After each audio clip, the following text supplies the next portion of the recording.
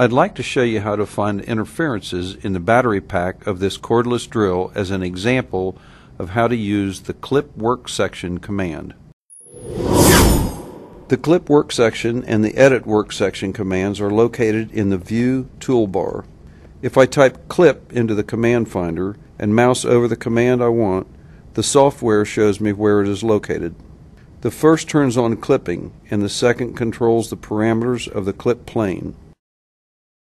I first created the top and bottom of the battery pack and added them to an assembly.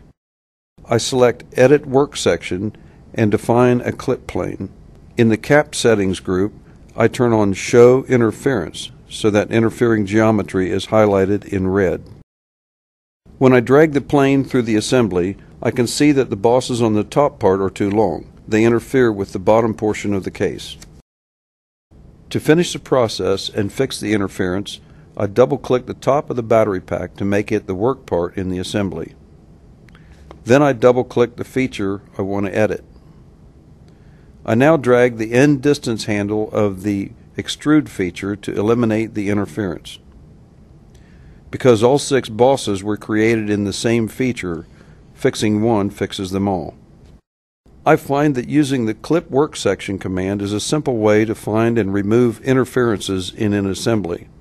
NX also has an assembly clearance command to find which components interfere, but I find that clip work section command is more visual and intuitive.